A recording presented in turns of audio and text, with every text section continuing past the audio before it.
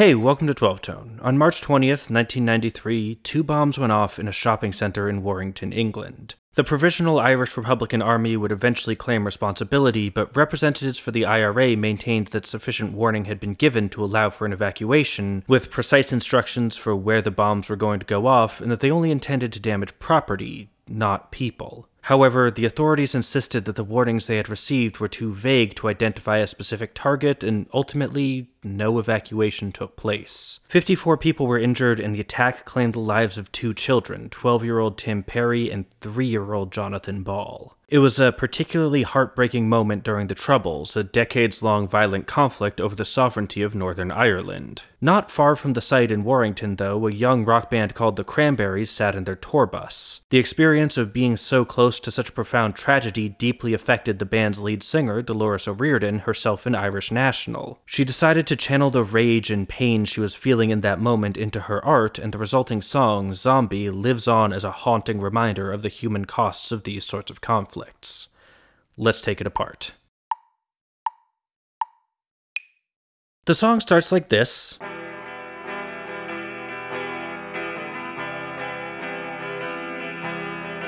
But I think most listeners would agree that it really starts a couple bars later when they do this.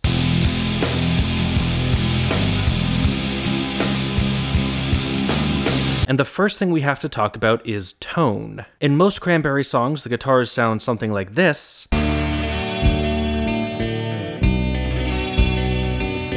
But while the band was working on Zombie, O'Riordan kept asking for more and more distortion. The end result is something that sounds less like the Cranberries and more like Alice in Chains, and that's the point. Distortion in guitar-based music often conveys a sense of anger, and Zombie is the heaviest and angriest song the Cranberries ever made. But it's not the sort of explosive, immediate anger that comes from a single event. The thick distortion, coupled with the consistent pounding eighth-note chords at a relatively slow ballad-like tempo, conveys a seething rage born of decades of pain and grief. It's an anger that can't see the finish line, that knows tomorrow's gonna be just as bad as today, but it's an anger that's willing to fight to make sure that someday it won't be. And we can see that pretty clearly in the dynamic structure of the song. I skipped over the first part of the intro, but I probably shouldn't have, because it's actually pretty important that they don't start with distortion. You see, while distortion can convey anger, it can also convey a sense of confusion and chaos. Starting off with a clean, echoey guitar tone creates a slightly uneasy but ultimately tranquil soundscape that's suddenly violently interrupted by an explosion of harsh, distorted noise. It's a powerful musical metaphor for the sorts of attacks O'Riordan was responding to. But the most important choice they make is to not stay at that level. The song oscillates between big, distorted choruses and much quieter verses where the guitars drop into the background, handing the reins off to Mike Hogan's ominous bass.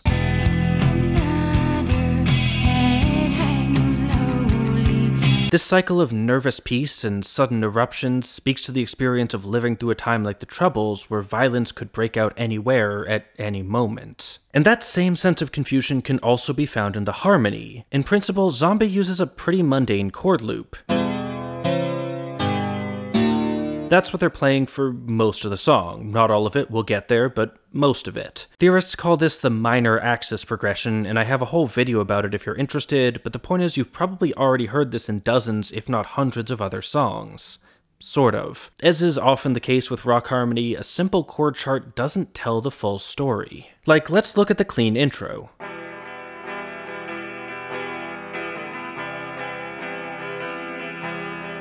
While the basic structure of the loop is there, it sounds to my ears like O'Riordan is leaving the top two strings of the guitar open and just letting them ring over every chord. Those strings play E and B, and as we move through the loop, those notes develop increasingly complex relationships with the underlying harmony. Like, we start with E minor. E is the root of that chord and B is the fifth, so they both blend in perfectly. Next though, we move to C major. Here, E becomes the third, which is the most colorful chord tone, the one that makes it sound major. But the real star is B, which is the 7th. This is a sharp, jagged sound, giving the serene major chord a slightly bitter edge. After that comes G major, and now B becomes the 3rd, but E is no longer a chord tone at all. Now it's the 6th. Honestly, it's debatable whether the major 6th actually sounds more complex than the major 7th, but I still find this chord more striking than the last one simply because the E is on top. When listening to chord voicings, we tend to latch on to the highest and lowest notes most easily, so well, theoretically, this chord may be more consonant than the last one. The disruptive tone is also more prominent. And finally, she goes to D major, and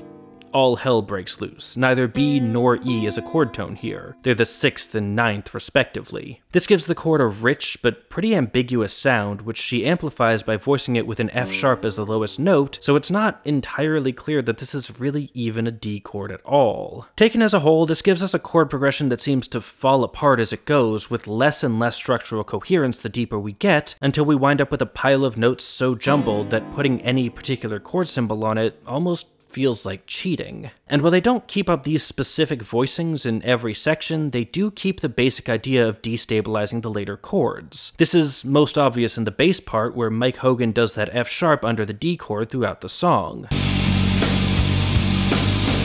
It's a subtle disillusion that reflects a world that refuses to make sense. After the initial burst of distortion, things settle back down again, and right before the verse, O'Riordan plays this devastatingly simple riff.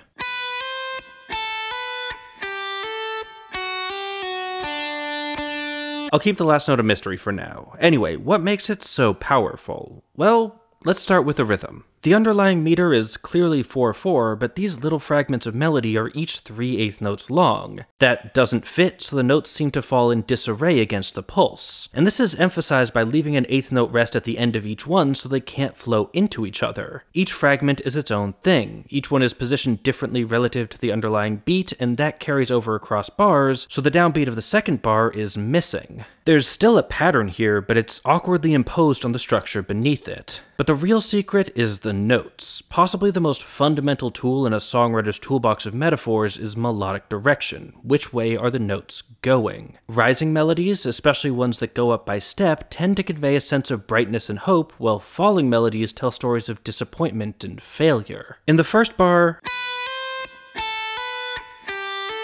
all we get is a single step up, but each time it starts a little bit lower. We have these little moments of hope that are slowly sinking into despair. The second bar starts similarly, then it turns around, skipping over the root and settling on D, the flat 7 of the key.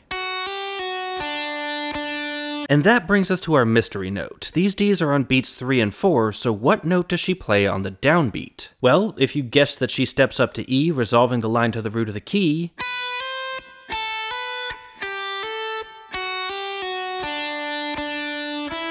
then congratulations, you've successfully used your pattern recognition skills along with your understanding of tonality and musical motifs to identify the note this riff is very clearly telling you it's going to end on. It's not subtle. There's a big flashing neon sign that says we're about to hear an E. And in most songs, that's exactly what would happen. But in Zombie, she instead plays this,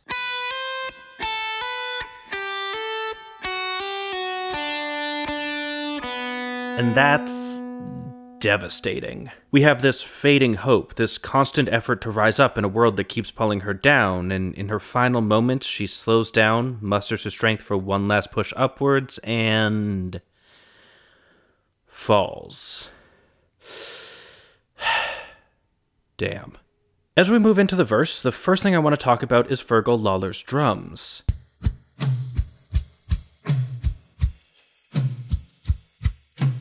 It's a pretty standard rock beat with one significant difference. He's replaced the backbeat snare with a tom. This does a couple things. First, it mellows out the verses. The snare drum has a sharp, piercing sound, whereas the tom is a much warmer tone. He does play the snare in the choruses, so this feels like a de-escalation, reducing the intensity of the music. But in this specific song, the sound of a tom also kind of reminds me of a baran, a kind of hand drum that's common in a lot of Celtic folk music. Now, to be clear, it's not a perfect comparison. The rhythm rhythm is just a simple backbeat, not the sort of rolling reel patterns you might expect to hear from a baron player, and a tom drum doesn't have nearly the level of tone control that a baron does either. But as someone who listens to a lot of Celtic folk rock, it's still a very familiar sound to me, and the clever use of these deep, resonant toms feels like a subtle nod to the song's deeply Irish roots. But the biggest thing here is, of course, the vocals. Leather head hangs lowly, child will slowly take a... First, let's talk melody. This is doing a similar thing to that guitar line, taking a simple motif and sliding it down. Here, the motif is another walk down the scale, so we've got a descending line of descending lines, but honestly, it feels a lot more hopeful to me than the riff did. If I had to guess, I'd say that's down to the lack of rest between the phrases. In the riff, there's a pause after each fragment, drawing your attention to the way the starting notes keep getting lower, but here they flow into each other, so each one begins by jumping up. As she gets to the bottom, she sings this,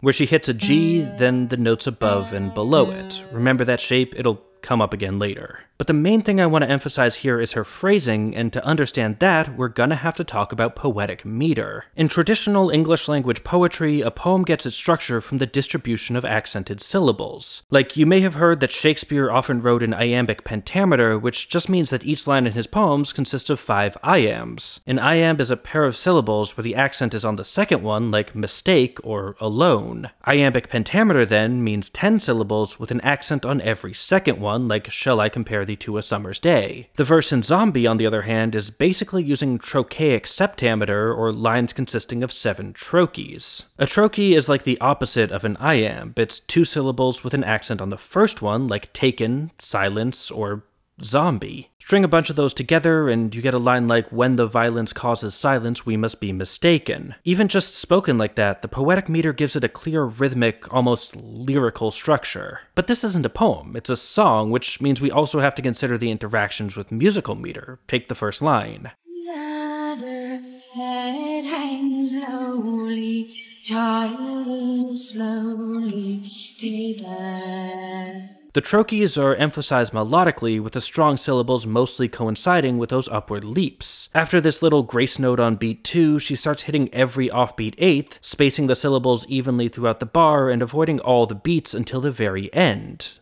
But let's look at the end. Here she finally drops the syncopation and sings the final note on the downbeat, but remember, she's singing trochees. That means the last syllable, the only one in the entire phrase that's accented rhythmically, is not accented poetically. When you hear the word taken, the stress is clearly on the first syllable, not the second one. This effectively buries the last note, so while it's in a strong metric position, it doesn't feel like it belongs there. It's a resolution of sorts, but not a comfortable one, a fact that's emphasized by her hanging on a relatively unstable F sharp. Next, we move into the pre-chorus. You see, it's not me, it's not my family. Here, we've got a new kind of poetic structure. Instead of trochees, she's singing amphimacers. Poetry words are weird. Anyway, an amphimacere is a 3-syllable pattern with accents on the first and third syllables, like it's not me or in your head. This allows her to break the lines up into more discrete fragments with a faster rhythm to build excitement and tension at the same time. She positions these 3-note phrases in the cracks between beats 1 and 3, so while before she was avoiding all the beats, here she's just avoiding the strongest ones. She does still keep the emphasis on the offbeats though, using that amphimacere structure to position the weakest syllables on beats 2 and 4. And just like in the verses, she ends each phrase on the downbeat, adding an extra syllable to the end of the final line, but once again, that syllable is weak. They are fighting is right back to our trochee pattern, and the note on the downbeat feels linguistically out of place. It sounds like this. They are fighting!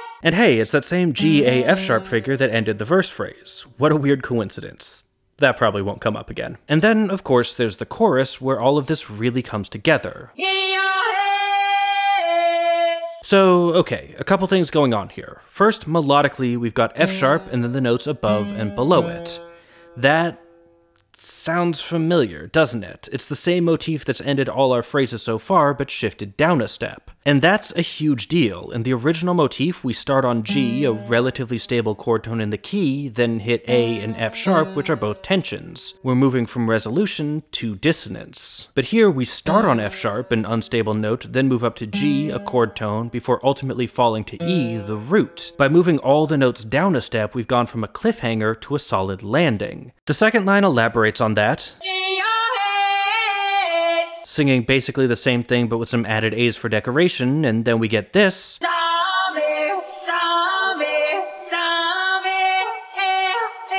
where the motif continues down, this time starting on E. This feels like a kind of middle ground for the dissonance. The line ends on D, the minor seventh, which is neither as stable as the root, nor as unstable as the second. It doesn't feel resolved, but it also doesn't really feel like it needs to. But I know what you're all thinking. Hey 12-tone, what about the poetic meter? Great question, glad you asked. Let's go back to the first line. Like I mentioned earlier, in your head is an amphimacer with accents on the first and third syllables. Nothing's changed. Well, except for everything. You see, when she moves into the chorus, she delays the line slightly, starting it on beat 4, which means that it now ends on beat 1. And that's what we've been building towards this whole time. Up to now, whenever she sang on the downbeat, or really any beat at all, it's always been a weak syllable, contradicting the implied rhythmic strength. But here, finally, the two are aligned. Poetic meter and musical meter agree that right now, in this moment, you need to feel how powerful this note is. And by keeping that from you for so long, she makes it so that when it finally arrives, it feels like a revelation. The sky opens up as she hits this chorus, not just because the guitars turn on the distortion, but because the lyrics finally make sense. It's just such good vocal writing. And, of course, we also have to talk about vocal tone. We already discussed the emotional impact of guitar distortion, but that's a setting you can change by just turning a knob. Vocal distortion, on the other hand, requires you to physically change the shape of your throat, making it much more viscerally impactful. There's lots of different kinds of vocal distortion, but when O'Riordan sings,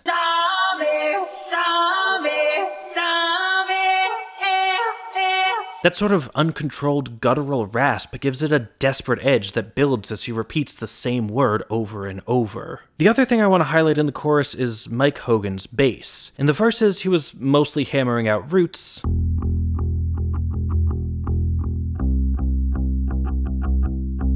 with a little extra flourish on the last bar of each phrase to set up the start of the loop. And here it's largely the same, but with a similar flourish at the end of every bar. It's a little more subtle, both because it's buried under the distorted guitars and because he only plays the extra note once, but on beat 4 of each of the first 3 bars, he sets up the next chord by playing its 5th, so he prepares C major with a G, G major with a D, and D major with an A, before playing that same half-step flourish to walk back down to E minor. This gives the section a bit more momentum, and it helps set us up for the next big change. That happens after the second chorus, where the guitar drops out and we find ourselves in the bass breakdown. Here, Hogan plays this,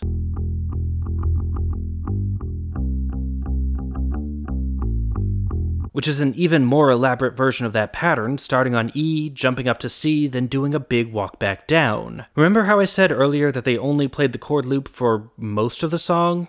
This is where it breaks. There's no explicit harmony here, but it seems pretty clear that if there was, it'd just be alternating between E minor and C major, the first 2 chords of the loop. Combine that with a sudden drop in intensity and the fact that everything Hogan plays here can be drawn from the C major pentatonic scale, and this section really doesn't seem to be moving. It's not relaxed, but it's waiting, like a spring coiled up under tension. So what's he waiting for? O'Riordan answers that by returning with a new guitar lick.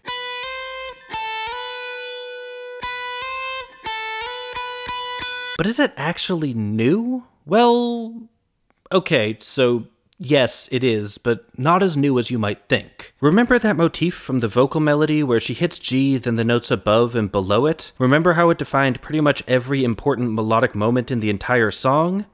Yeah, this is that again, except not exactly. Do you remember that devastating walk down O'Riordan played at the start of the verse, the one where she took an upward step and slid it down the scale? This is that too. It's both, but it's also kinda neither, and to understand just how important that is, we're gonna have to look at how she changed each line to fit into the other. Let's start with the trill. There's 3 main changes here. First, she moved it up to start on the next chord tone, B. We already saw her changing the starting note in the chorus, but those all went down, so lifting it higher is still a new and exciting thing. Second, she resolves it at the end. Instead of hanging on the dissonant A, she slides back up to B, releasing the tension by returning to a stable point. And third, she changes the meter. Up to now, she mostly sang the lowest note on the downbeat, emphasizing the lack of resolution, but here, she puts the Bs on beats 1 and 3, the 2 strongest metric positions, with the trill happening on the offbeats in between. With all these changes, it feels like we're seeing the trill in its complete final form, the way it was always supposed to sound, with a clear, unambiguous resolution that she just wouldn't let us hear until now. From the perspective of the walkdown, though, the change is a lot simpler. She just stops playing after the second fragment. This leaves us back on B, so instead of falling down an octave, we stay right where we started. Everything else, including the rhythm and the register, remains exactly the same, but by ending the line before things go downhill, it becomes hopeful again. One could easily read this lick as a sort of plea for unity and peace, taking all the different kinds of tension from earlier and combining them together to create something beautiful and whole. From there, the rest of the band comes back and O'Riordan takes a solo based on this same idea,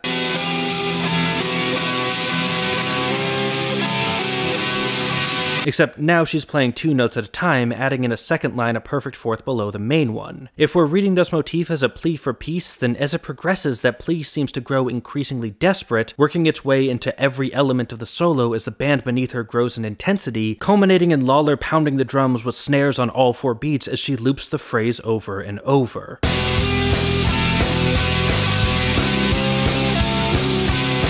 At the end of the solo, she and guitarist Noel Hogan drop out, leaving us in another bass breakdown. Then we get some building guitar feedback before the song suddenly unceremoniously ends with one last hit.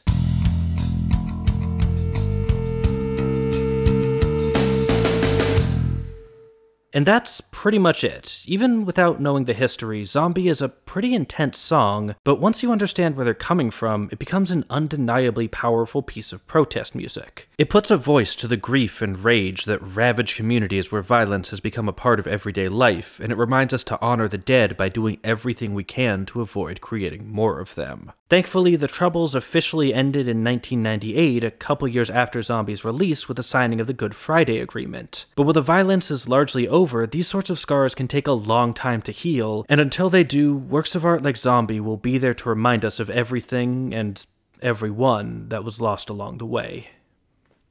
Anyway, thanks for watching. Thanks to our Patreon patrons for making these videos possible, and extra special thanks to our featured patrons, Susan Jones, Jill Sungard, Duck, Howard Levine, Warren Huart, Kevin Wilamowski, Grant Aldonas, and Damian Fuller Sutherland. If you want to help out and help us pick the next song we analyze too, there's a link to our Patreon on screen now. Oh, and don't forget to like, share, comment, subscribe, and above all, keep on rockin'.